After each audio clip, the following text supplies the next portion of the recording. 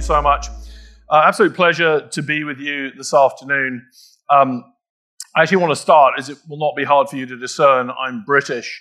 That means a few different things, a passionate dislike of the French. But what it also means is I grew up in a country where healthcare didn't destroy you. It's a different model, obviously, than the direct care model, but I am a passionate believer in what you guys are doing. I think healthcare should exist in a way that doesn't bankrupt and destroys people's lives. So I'm really excited to be here with you today. We're going to be talking about the topic of messaging. Every one of you here, in some setting, in fact, in many different settings and contexts, has a story you're trying to tell, effectively. That will often be to customers or prospective customers, but obviously messaging happens in all kinds of settings. And it is a real struggle to communicate effectively. The overwhelming majority of people do not communicate very effectively. And it's been getting more difficult. Customers are more distracted. They don't give us their full attention. The traditional, hey, sit down, get an hour-long meeting is often a thing of the past. And of course, for many of us now, we have to try and accomplish solve the messaging challenge in a virtual environment. And so that's extraordinarily difficult. So is messaging a problem? Absolutely, it's a problem. If you don't get it right, you're screwed. But it's also, I would argue, an enormous opportunity. What I want to show you today is not only how to transform messaging, but what you get when you do. And what we can see is one of the perhaps greatest ways of inflecting sales outcomes is to fix your messaging. It's not particularly difficult. They're going to have a very dramatic outcome. So what I'm going to do today is three things. I'm going to talk about what goes wrong with messaging. Why is most messaging failing? I'm going to do a very quick tour through how, as we try and communicate in the virtual environment, that will tend to amplify mistakes. And then I'm going to spend most of the time on how do you fix it. What does extraordinary messaging look like? Now, by definition, this is going to be a very high-level flyover of a bunch of principles. I'm going to be talking mostly about the what goes wrong and what getting it right looks like. We don't get a chance to go deeply into the how. Although, how many of you here attended Michael's session yesterday, kind of a deeper training? I hope that was helpful for you. There's a whole bunch of tools that underpin this, and there are a few ways you can access those if you want, but that's not my focus today. As far as rules go, as much as possible, if we have a couple of questions as we go, I'd love to take them as we go. My job is to manage the clock. I will be around all day, and we'll certainly be there at cocktails, and we'll answer any other questions until I'm no longer coherent. It'll be about 30 minutes of cocktail hour. And finally, you all have this document. You need this. Grab it, open it, have a pen. This is going to carry the burden of, in many ways, the burden of the content today. You're going to find it very useful. You're going to want to keep it. Useful document for retelling the story. I'm going to talk a lot about this today. So have that to hand.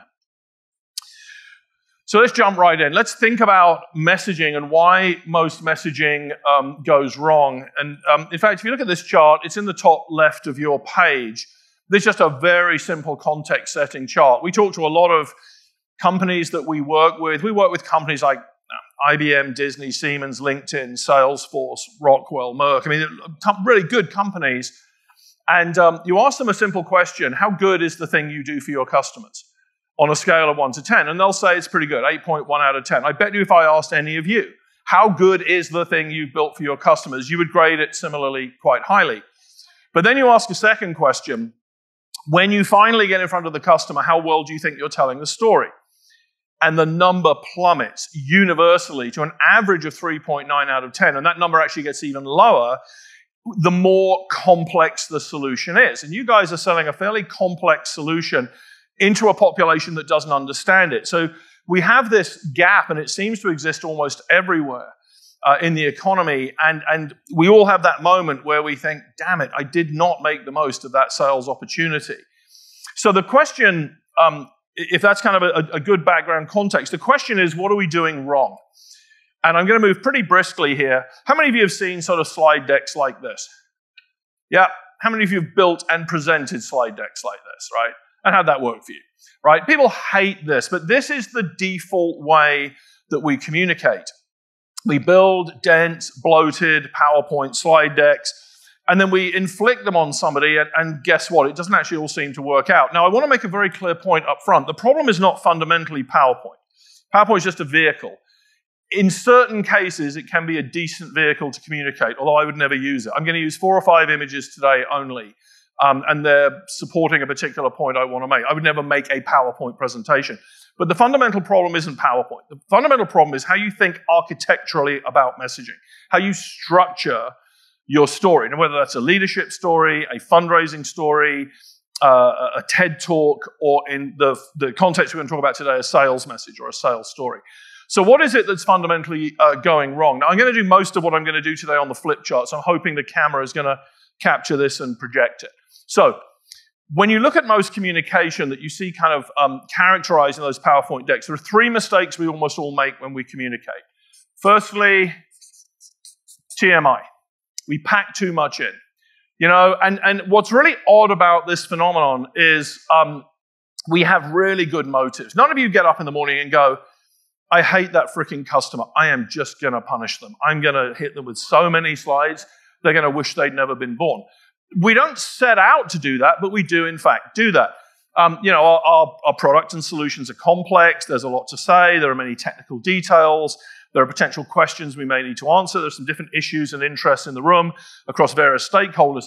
And these decks get bigger and bigger and bigger and bigger. But what we fail to realize, which is odd because it's been done to us so often, part of our brain knows it's true, is we create just complete cognitive overload. Who's been in that meeting where someone's presenting 40, 50, 60 slides? Roughly what number slide did you decide, I'm done with this? 3, 12, 8, it doesn't matter. It's sure not 60. This deck was 120 slides. This is a very well-known technology company. You all use their technology.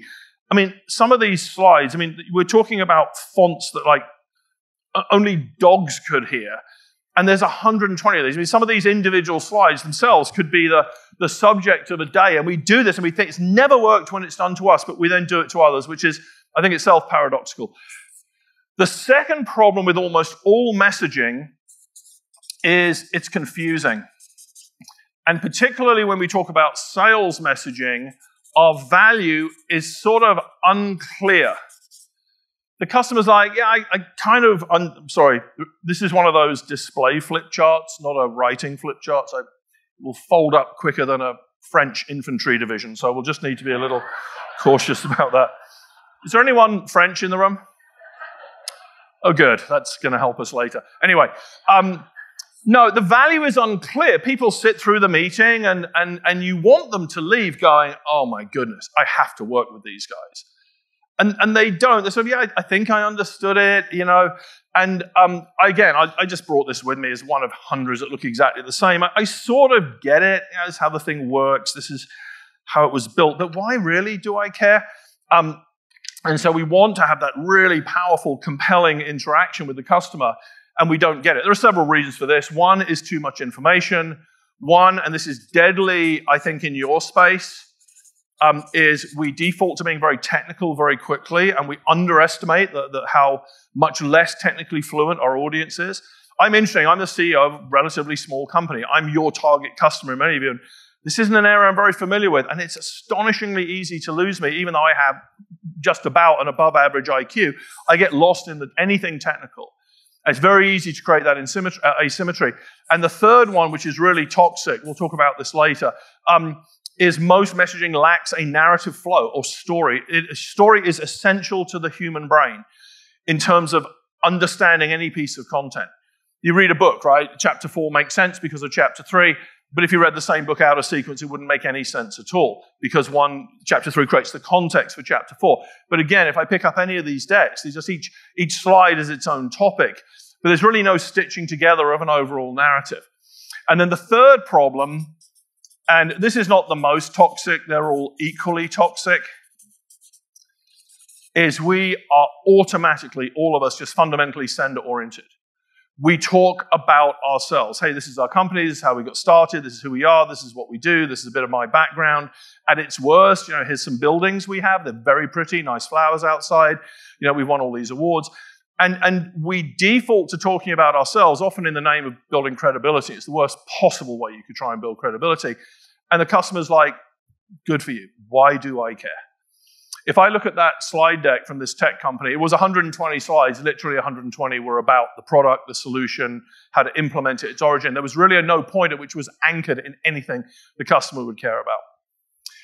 Now, there are many mistakes made in messaging, but I would argue these are the three most serious, and they almost always show up in conjunction. I could take any deck from any client that we work with, and I'm going to find all three of these strongly in evidence. So the next question becomes, what does that lead to? It's going to lead you to two really bad immediate outcomes. The first one is you want your sales conversations to be compelling, and they're not. They're not as compelling as you want to be. Can you win? Of course you can win.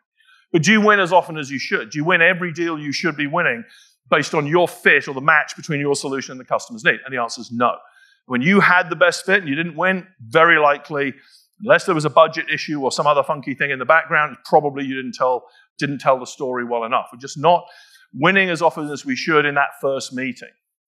But interesting, I'm going to argue as important as that is actually not the biggest problem. The next 3 minutes are the most important 3 minutes of the day. If all you get out of this session is this 3 minutes before food coma and the darkness of presenting in Hogwarts, sets in, although it's so nice to be back at Hogwarts. I want this to profoundly change the way you think about communication forever. What happens with most messaging, in all contexts, but especially sales messaging, it fails the retellability test. Now, this is on your handout. It's in the upper right, but let me explain. How does sales work? This is how sales works. This is you, and just for the sake of pure simplicity, you're having a one-on-one first sales meeting with Jack, right? Is that meeting important? Yeah, of course it is. Is that the most important meeting? No. Why? The decision doesn't get made only by Jack, it gets made by a group of people, and it doesn't get made in that meeting, it gets made later. So sometime later, there's another meeting, and this meeting you do not get invited to. This is the meeting where, formally or informally, the decision-making body at the customer is going to decide, are we going to go, so Jack is here now, are we going to go with what these guys are recommending? Are we going to go with a competitor who's also talking to us? Or are we just going to carry on doing what we're doing now? Because, yeah, Buka sucks, but it kind of works. There's other things we want to think about. So if you think about this is the process, the way all communication works, interestingly. Leadership communication, especially donor messaging, fundraising messaging, whatever you want to talk about. But sales messaging, this is absolutely fundamental. And what you realize is it's actually Jack's ability to re-articulate or retell your story that is fundamentally where sales success happens. So is this meeting important? Yes. But it's not the most important meeting. This is the most important meeting. How many of you have had a great first sales conversation and you made the stupid mistake that I still make is you get on the phone to your team like, oh, we got this. And then 2 weeks later, it's like, yeah, thanks, Tim, we're not moving forward. Who's had that situation? Damn it. Well, it's just freaking obvious what's happening. Something failed here. Now, if this is true, it has three monumentally profound implications. Number one, if your messaging, if you perceive or sense it's weak here, then you know it is absolutely catastrophic here. It's failing wildly here. How do you know that? Because most people, especially in sales, are quite good, especially good sellers, at wrangling a crappy deck and making it work. How many of you have done that? So I put together a 40-slide deck. I'm not stupid enough, I hope, to try and present 40 slides. I'm going to present 10. And 3 of them are not very good slides, so I'll kind of explain the bit of the slide I want and ignore the crappy bit of the slide. So what I do is I sort of stitch the real story together on the fly, correct? Great. What are the odds that Jack can do that if I give this to him? Well, first if I give it to him, it's going in the trash, because that's what we all do with these. But even if it didn't go in the trash, what are the odds that Jack can go, which 8 slides was it? And what was the sequence? Oh, and by the way, I'm not showing this to anybody because I'm not going to try and defend the other 30 slides that were never even presented to me. So what tends to happen is we fool ourselves that it's gone well. Hey, this was great. Here's a copy of my slides. You send them out electronically. Forget that because you're never going to print them out anyway. And you sort of make this ridiculous assumption that Jack's going to retell the story. It was actually completely incapable of doing. So that's the first thing. We need to understand that when this isn't working here, just how bad it's going to be going here. The second thing is really interesting. As communicators in all contexts, but especially sales, we fixate on first meeting success. Yeah, it went great. You've got to change that. You've got to start thinking about second meeting success. That's the standard for communication. So now the standard gets an awful lot higher. Is it so crisp, so clean, so interesting, so compelling, so simple, captured in such a great document, I'm going to come back to that, that in fact, it is possible for Jack to be able to retell the story. By the way, the mistake we'll often make is we assume Jack only merely needs to be motivated. That's not true. It's not enough to be motivated. It's the story is actually capable of telling that story, which gets to the third and the most important piece, which is on your handout. What is the fundamental purpose of messaging? Is it the purpose of messaging to persuade? Yes, absolutely it is. I want this guy to feel like he should do something different. But is that the only purpose? No. It is equally the purpose of a sales message to equip. And the reason that matters is I have literally, I don't know what the number is, hundreds, if not thousands, of sales leaders. I've asked them, do you build messaging to persuade? Like, yeah, Tim, of course we do. Do you build messaging to equip? And they're like, no. In fact, I've never actually even really thought about that. We'll give you a fun idea. Think about the PE ratio, not price earnings. What's your persuade-equip ratio? What is the ability that Jack has? How have you equipped him to actually tell the story in the moment? And even if you have a good sales story, I suspect your P is going to be much, much higher than your E. So this is an absolutely critical idea. If you want to succeed in sales, you have to understand the buying group. You have to understand who's on it, and you have to understand what is their decision-making process, consensus, command and control. Is it really all about this woman? Because what she says goes. Or we do some work in Sweden with Ericsson. Everything's 100% consensus. Every voice is equal, regardless of seniority. Who is on the buying group?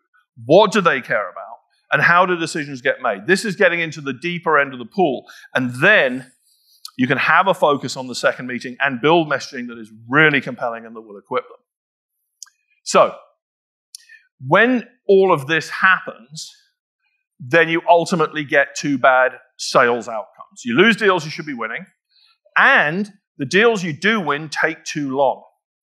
You think a deal like, man, we should have got this done in 2 or 3 calls, and it goes on and on and on. Why? Because the virus of the message isn't spreading as well as it should. So that's kind of the fundamental problem. It's rooted in an overuse of PowerPoint, although PowerPoint isn't the problem. I was actually curious whether there was a Star Wars quote that described PowerPoint, and there is. It says, once you start down the dark path, forever it will control your destiny. Once you become a PowerPoint addict, unless you intentionally break out of that, you are always going to be sucked into these really bad defaults. So today I'm trying to kind of change that a little bit. So we're sort of depressed at the moment. But here's the problem. Before I can show you how to fix it, it actually gets worse. How many of you now have some or all of your conversations in a virtual setting? Most of you. Obviously, there's a swing back healthily to live meetings. But let's just talk about this for a minute. When the world went virtual, we all asked the same question. And everybody, our phones rang off the hook for that spring period. It was, how the hell do we use the platform? What's the best platform? How do I unmute? How do I share a document? Do I use chat and all that stuff? Is that important? Yes, it is important. We still see people just making really stupid mistakes, like being backlit. The slide there I'm showing is the little image on the middle left of your page where somebody's just backlit and it's a really terrible look. You ever been on a meeting and someone's got the laundry on the bed or something like that? I mean, there's some basic platform issues that you want to get right. Now, in this case, this guy was the customer and I'm the seller. He can do whatever he wants. He can be naked and on fire. That's his call. But it's not a professional look for you. People are still making that mistake. But here's the thing. That's not the real issue. The real issue with virtual is not the platform. That's table stakes. And most of us figured it out by now, even though we haven't. The really interesting thing about virtual communication is this. Communication, and sales communication in particular, is a uniquely social process. It is a very complex, delicate dance between people. The customer has a problem they want to buy, but they don't like being sold to. It's an astonishingly delicate dance. And what happened in the virtual world is it moved into a fundamentally asocial environment, a socially sterile environment. Now, I don't want to spend a lot of time on this, but let me just cover it because it's incredibly important what impact it had. You see the graphic on your page. There were 3 ways in which the social dynamic changes when we move into a virtual environment. And as a result of these 3 changes, they will amplify messaging mistakes. First one is distraction. Customers are highly distracted now. How many of you have been on a Zoom call and you just pick up your phone and check another piece of technology? Yeah. How many of you have checked another piece of technology in this room since I started talking? I'm not selling you anything. Up to you, but you're killing your ability to learn. It's your decision. I don't mind what you do. But in this environment, even though I'm blinded by the light, there's more social pressure not to do that. But you feel a total permission to do that in the virtual world, don't you? It's actually an interesting piece of research coming out. It's a study of what's called attentional norms. It's being discovered now that if you're in a virtual meeting of greater than 4 people, you feel a complete permission to do whatever the hell you want. Play with a dog, make a cup of tea, talk to the UPS guy. Who's done that? You're in a room of 30 and you're like, it doesn't matter if I'm here or not. But if you're in a room of 4 or fewer, you don't feel that. You feel actually required to focus. Now, why would that matter? If I had to talk to 8 people, I would do 2 calls of 4 because I'm going to have a much higher level of attention. So think about this. If your messaging is confusing already, we talked about that, and your customer is sort of self-distracting every once in a while, they're never going to get it. You get a nice glazed over smile and it ends badly. The second challenge with virtual communication is actually a loss of mental bandwidth. In a very real medical way. How many of you here are doctors in the room? Like a bunch of you, right? It's good if I have a heart attack, I'm well covered.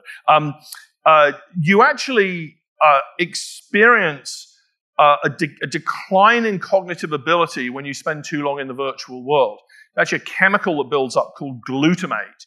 And it's kind of your body's defense against overload. And because you have to focus so much more intensely in a virtual environment. Who remembers the early days of COVID where you did 6 hours of Zoom calls? And how did you feel at the end of the day? Your brain was just Play-Doh. Now, you could do 6 hours of live meetings, you wouldn't feel as bad. And what happens is this fatigue sets in really quickly. One of the rules of this, by the way, if you're going to do virtual selling, do it in the morning. Don't do afternoon meetings. Don't try and get a group of people at 4 o'clock in the afternoon over Zoom, especially if they're in a corporate where they're in Zoom all the time, because let somebody else try and fight that Zoom fatigue battle.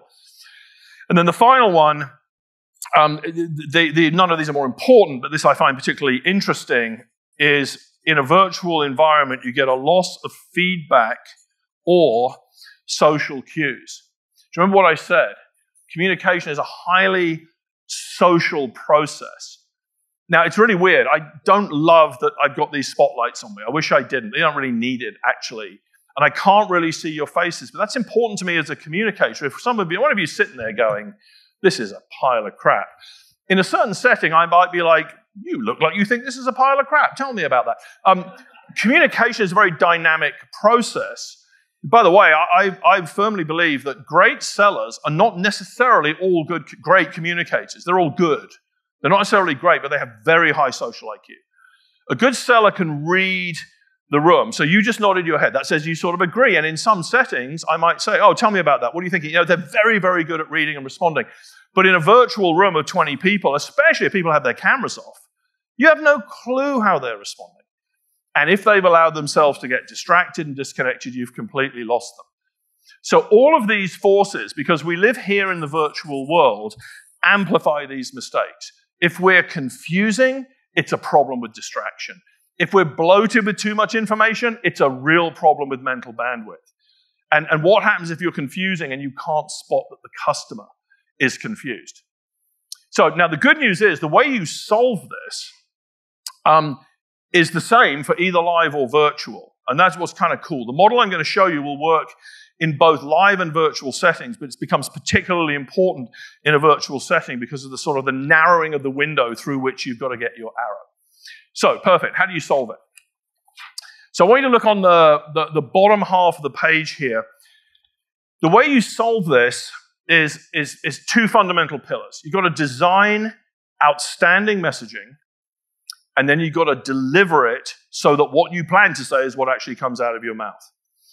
And if you want to think about the relative weight of those two things, about 70-30. If you want to be an exceptional communicator, 70% of it is message design, and 30% of it is message delivery, which, by the way, has nothing to do with eye contact or body language or power posing or jangling keys in your pockets. Everything you've ever been told about presentation skills is wrong and stupid. Presentation delivery is about precision in language, so the thing you meant to say is what you actually did say. It has nothing to do with eye contact, but we'll talk about that maybe just for a moment. So the key thing is to get messaging right. Now, I do not have time to get into this now, but the underlying principle here is brain science. These 7 hallmarks that are on your page that I'm going to explain to you are all to do with building brain-aligned communication. The brain wants and needs to consume information in a certain way. When we align with the way the brain works, we succeed. When we misalign with the way the brain works, we fail. And all of these hallmarks are underpinned by some important brain science, but that's just not what I have time to go through today. When you look at this, it doesn't fail because it's PowerPoint. It doesn't fail primarily because the builder was just so flat out lazy. It fails because traditional PowerPoint-based presentations almost perfectly violate how people learn. It's astonishing that the tool built for communication almost perfectly violates how communication should work. But it's cool for me because I have a job as a result. So what are the hallmarks? Now, again, we can't get into the tools here, but you can literally take the bottom half of the page and say, does my messaging conform to these hallmarks? And you can do astonishing things, and we've seen clients do astonishing things just with this overview keynote.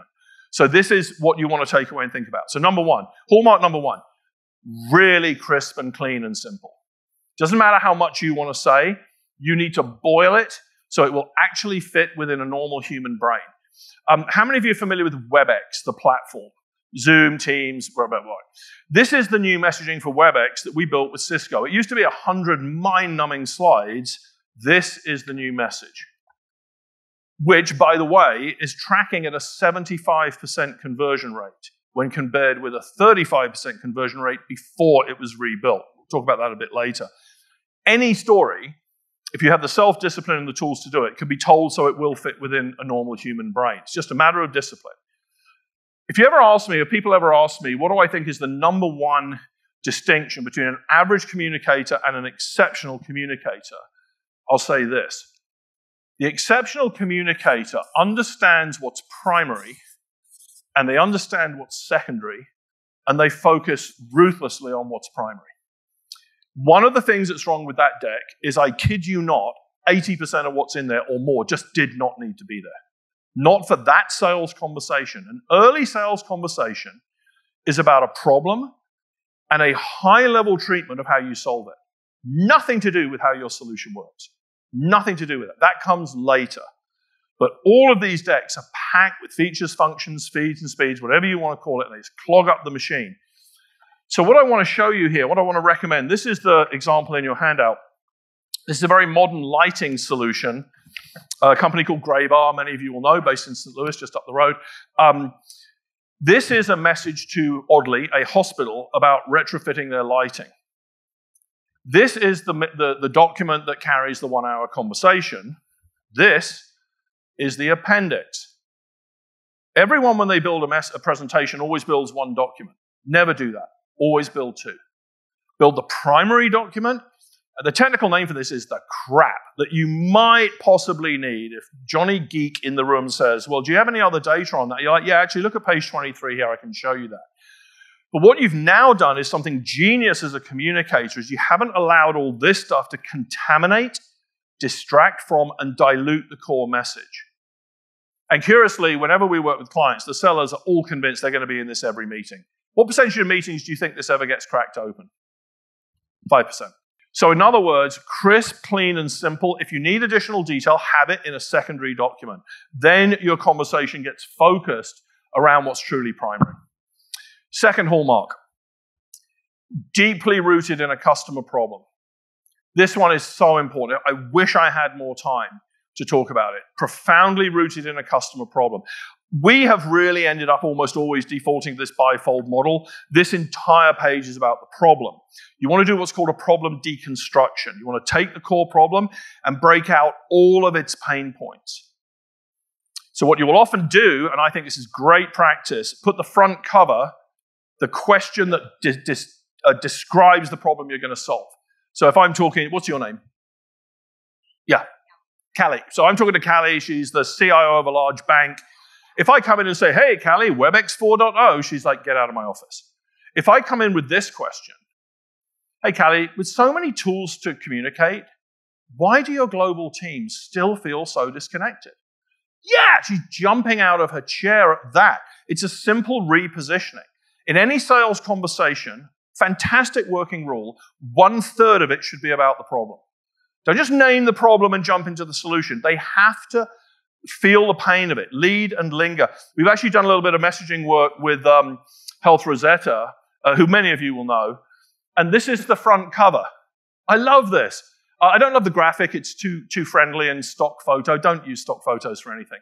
But, I love this. It's so in your face. Why is your health plan designed to benefit everyone except you and your employees? The people are actually paying for it. That's a very good, provocative question. That's kind of a draft version of it, but that's the problem. You're buying a health plan. It benefits everyone except you, and you're the guys paying for it. So get that problem out, and then often in the inner page, take some time. Why? Because no one buys because your solution is good. They buy because they finally realize they have a problem that they must solve. And we always make this mistake. We go and we hammer them with how good our solution is, and the customer, in their back of their deep lizard brain, is like, why do I care? Great phrase. The job of a sales message is to destabilize the status quo. You only do that by showing them that the pain of the status quo exceeds the pain of making a change. This is especially true in your industry because everyone kind of knows that their health plan sucks, but oddly, people aren't willing to move. Like, you know what, it sort of works. Yeah, it's crazy expensive, but, my guys get sick and they can't go to the doctor. I got other fish to fry.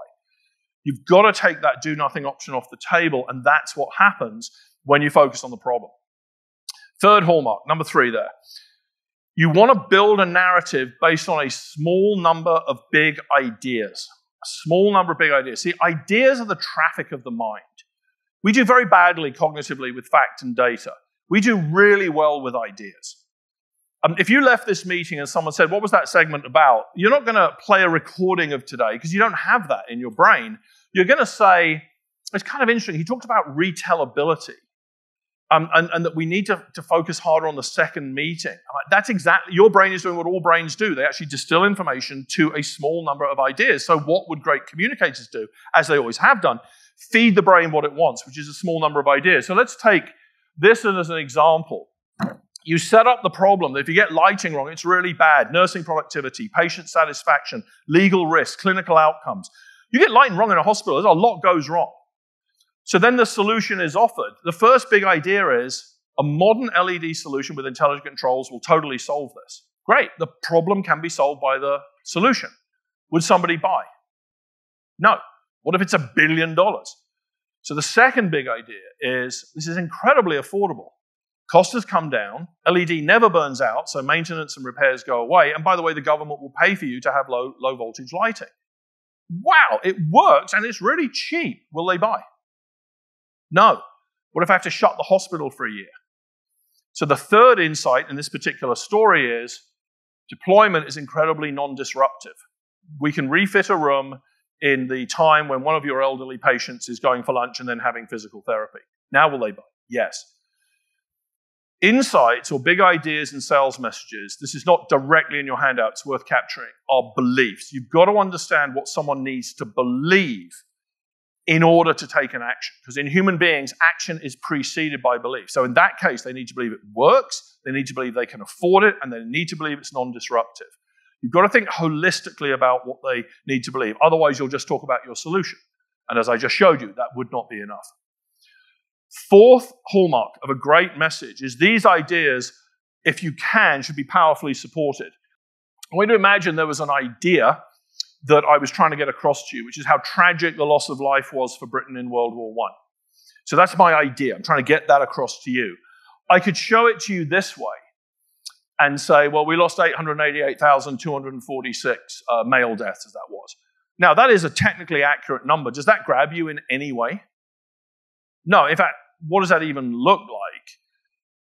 Most messaging needs to have a degree of emotional engagement.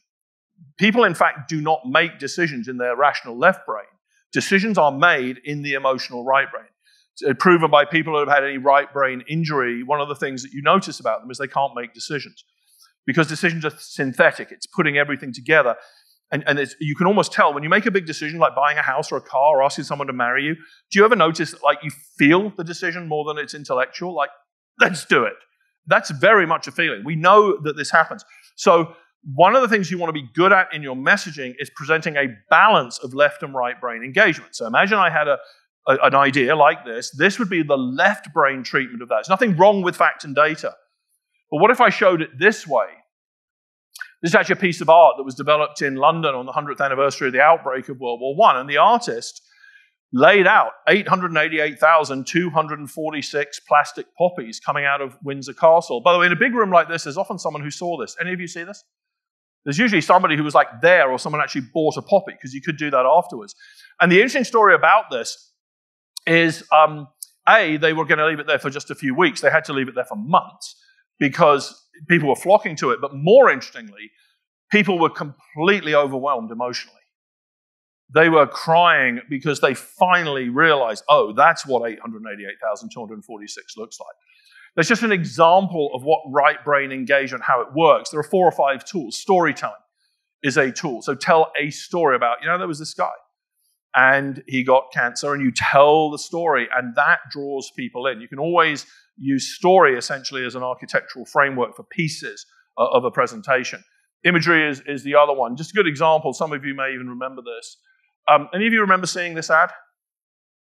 Now, what's interesting is that many of you said, yes, this was well over 10 years ago. That's the power of an image. What's the idea here they're trying to get across? The tundra tows a lot. Now, how much does the space shuttle weigh? I don't know, but I'm pretty sure it's heavier than my bass boat. So somebody would look at this. I know, there's some pretty big-ass bass boats in the South. I have seen them. I'm a fly fisherman, by the way. I'm a little allergic to that. But that is just a really excellent example of idea visualization. So what you want to do in your message, your sales message, is find a couple of moments where you find a powerful visual imagery, metaphor, or story that will really, really bring the idea to life. Because your goal is to create a balanced engagement of left and right brain. Now, those first 3 hallmarks are kind of the 4 hallmarks, sorry, are the most important. The last 2, you think it's 3, I'll get to why in a minute, are fairly straightforward. The 5th hallmark is logical sequence. Again, I wish I had a little bit more time here, but the brain absolutely needs story to really store any information. We do very badly with bulleted PowerPoint lists. I won't play any games with the other speakers, it would be unkind, but a game you can play is if a speaker does not have a clean narrative story, when a slide comes up, just ask yourself, what was on the previous slide? You're going to frighten yourself like, I have literally no idea. And he just talked about it for 5 minutes. When you have a logical narrative, that's much less likely to happen. What's the good news? Different PS. In every sales message, there's a story handed to you. Just don't screw it up. Problem, solution, action. That's the logic of any narrative. You have a problem, Mr. Customer, Mr. Customer, it's kind of bigger and more serious than you think it is. All sales messages are a 3-act symphony. Movement 1, you got a problem, it's bigger and more serious than you think it is. Movement 2, we have an unreal good solution for this. The best solution that's out there, organized through a medium of a number of ideas. This is the WebEx message. So problem, bigger and more serious than you think it is. Value proposition, typically 3 to 4 big ideas, key beliefs. We know how to solve this better than anyone else. So how does it work? How do we move forward? Next steps. This is how it's going to work. That narrative dramatically increases comprehension, and it dramatically increases retellability. Leading to the 6th hallmark is make sure you have a specific action. Nothing worse in sales than saying, well, that was a great meeting, let's keep talking. That's death in sales. What you want to say is, you know what, this seemed to go really well. I'd like to suggest we do this as the next step. Let's do a pilot. Give us some of your data. We'll do an analysis. We'll come back to you and let you know what you think. That lighting solution isn't trying to sell lighting. What they want is to be allowed to come into the hospital and do an analysis of your lighting. Once they've done that, 90% conversion rate. They're not trying to sell the lighting yet. It's a process, as you know. Now, I said there were 7 hallmarks, and I've given you 6. Those are the 6 hallmarks of a message. The 7th hallmark is absolutely critical.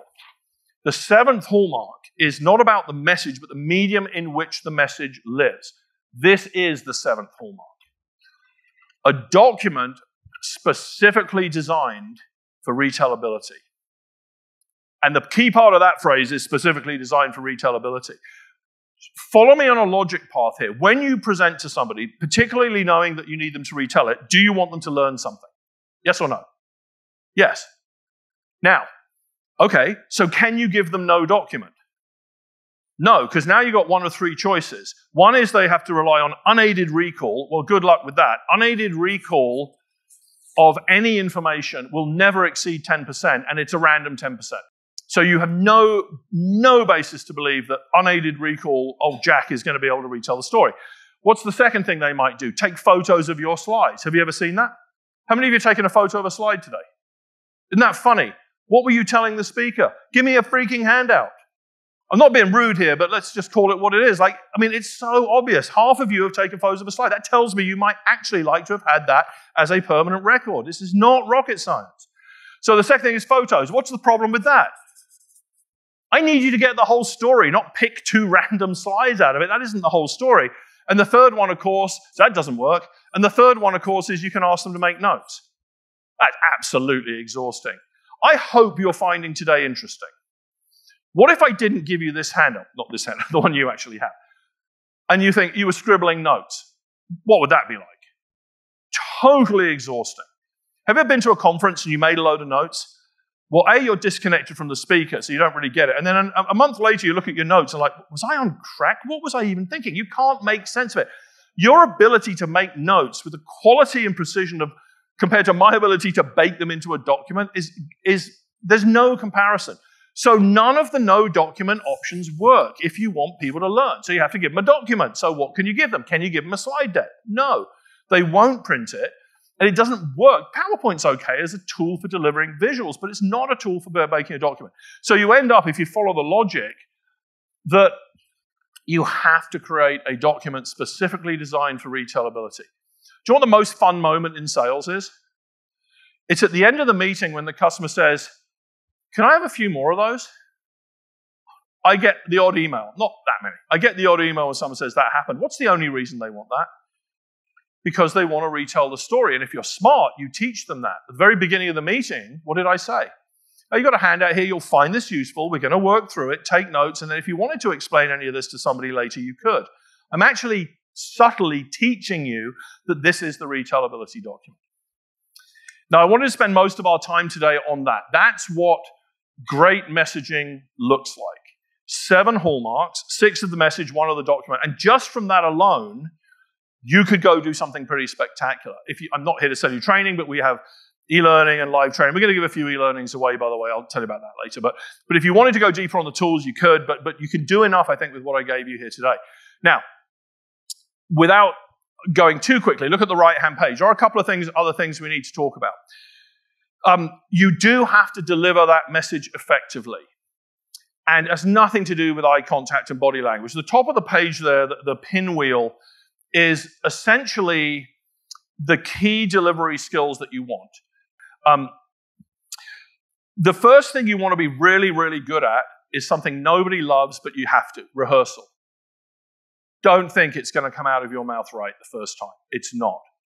There's an infinite number of ways of saying anything. Grammar, syntax, vocabulary, sentence structure, dialect, whatever. What are the odds you're going to find the perfect way first time? You're not. It's just like golf. You're not going to hit a shot you haven't hit 1,000 times on the practice range. You're never going to say it right if you haven't practiced it. The number one thing you've got to get right is based on this slide.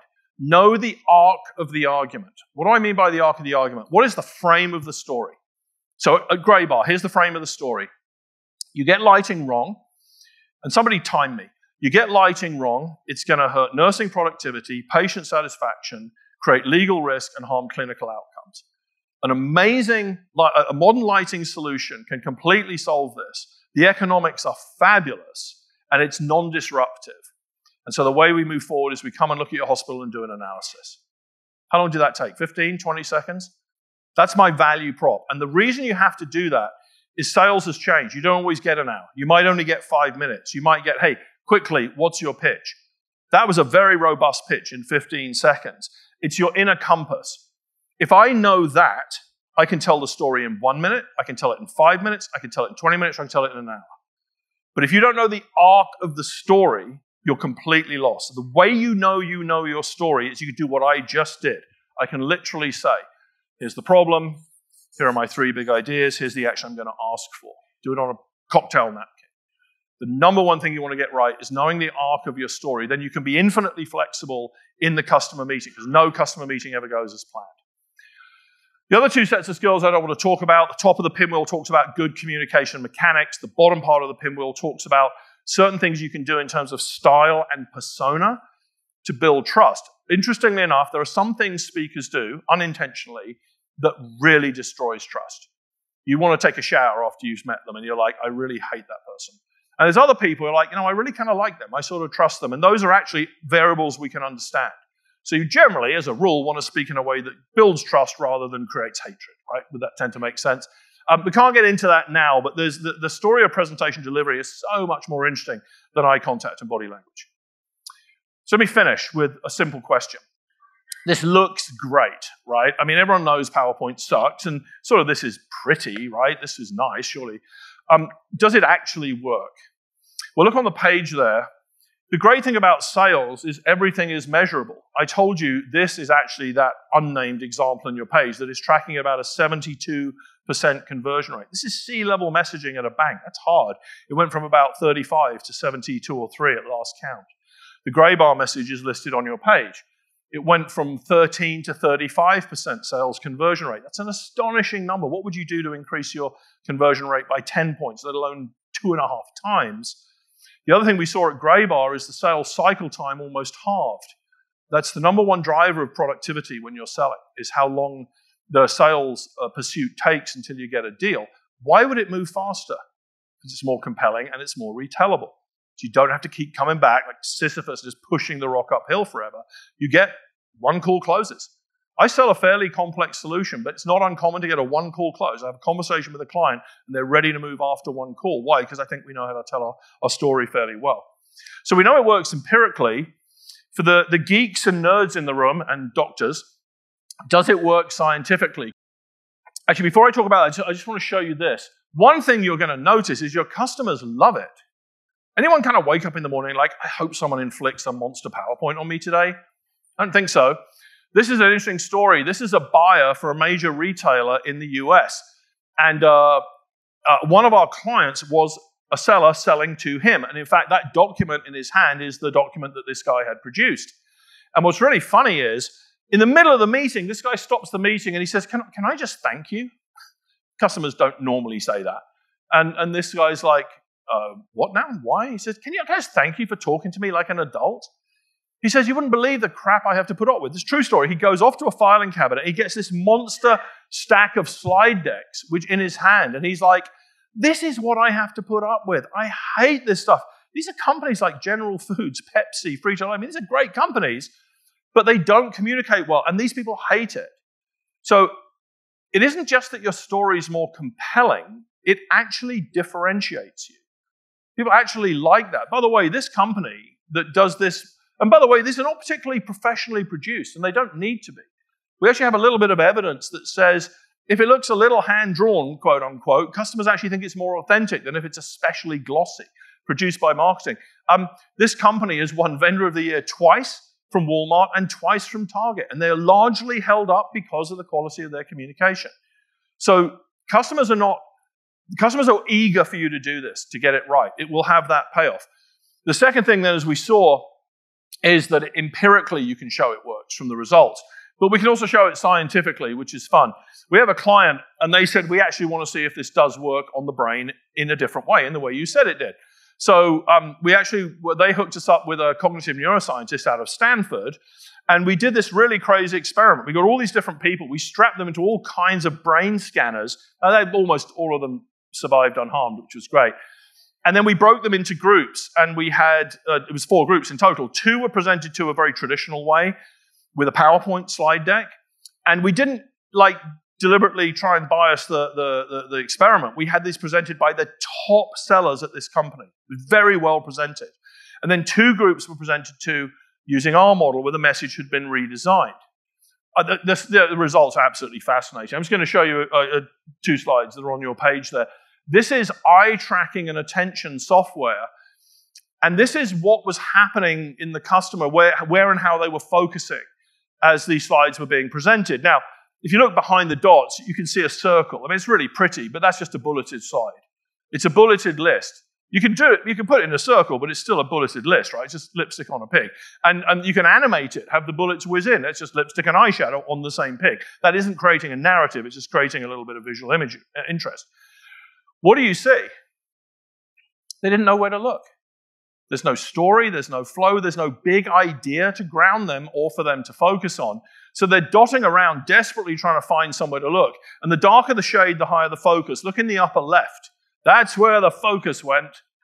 Problem is, what was behind the red dot? Nothing. That's what happens when you're presented with a bulleted slide and you scan it. By the way, how many of you look at a slide? You've scanned all 10 bullets before the speaker's halfway through the first one. So now, great, I get 2 minutes off, till we get to the next slide, and the dance just begins again. And you see it so perfectly here. That's what happens with poorly structured narratives. What happens when you get it right, same technology with, it actually wasn't Cisco, but it was a model very, very similar to this. Look at the eye tracking for this treatment. And again, you see 2 really fascinating things. The first thing, I wish you could see this as a time lapse. The customer initially scans the whole thing, but then they just track with the presenter. Their eyes paint it, which means they're learning it, they're following it, and they're learning it. And then the second thing, if any of you had any degree of nervousness about leading with a problem and camping out on the problem, look at the red dot there. That was the deepest piece of their problem treatment. This essentially says if you continue to make this mistake with your technology, you are going to have a massive security risk when you go to the cloud. Look at the engagement that got. The general point I make is if you get that level of engagement around the problem, you're 80% of the way home. If you can simply seal the deal by showing you can solve it, then you're going to win. So, final thing is at the end of this crazy science experiment, we administered a kindergarten-level test of comprehension. It was ridiculously simple. And what's super interesting is you have one of these bars on your chart page. I want to give you both. The group that was presented to traditionally made on aggregate 10 mistakes, which is absurd. They shouldn't have made any mistakes, but it's because they were disconnected. The group presented to this way made in aggregate only 1 mistake, which means they'd learned it. And by the way, the other part of this slide that's interesting is we asked the participants for credit. There was actually sort of a leadership academy they were in. For credit, would you be willing to come back and represent this in a week? And only 20%, even though there was a reward for them doing it, only 20%, 18% said they would be willing to, but 80% said they would when they had been presented to in the proper way. So, I hope that was helpful. What have I said today? What I've said is that messaging is unbelievably important. It's really hard to get right, and it gets harder in a virtual environment. There's a typical set of mistakes that we repeatedly make. Can this be solved? Absolutely. Build messaging that is brain-aligned, that conforms fundamentally to those 7 hallmarks, 6 of the message in the handout, the leave-behind document. And then you also got to make sure you have precision and an appropriate style and persona in your delivery. If you do that and get it right, it's very, very good reasons to believe that you'll see a substantial increase in sales outcomes. I thought just for fun, we have this really, really cool e-learning. It's skills of message design and message delivery. And I'm just going to throw 2 of those for free. And I think Lynn-Ann has some way of organizing a prize. If any of you wants, that's like a $500 thing. So a couple of you will get that for free. I'm at time now. I'm around all day. And we'll be here for cocktails this evening if anyone has any questions. But I don't want to derail your time. So thank you so much for your time today.